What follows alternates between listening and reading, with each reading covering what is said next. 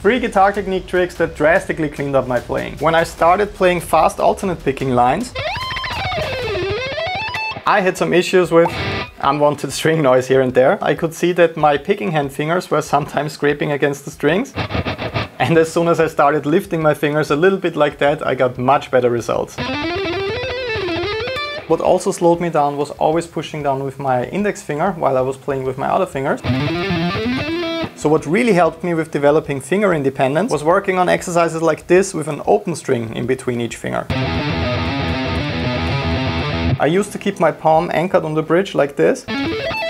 But as you could see, I end up with a completely different picking angle, and that means I got some really inconsistent results. So as soon as I loosened up my hand a little bit and I started following the arpeggios, you can find the perfect technique exercises and some awesome guitar music on my YouTube channel. So make sure to subscribe if that was helpful.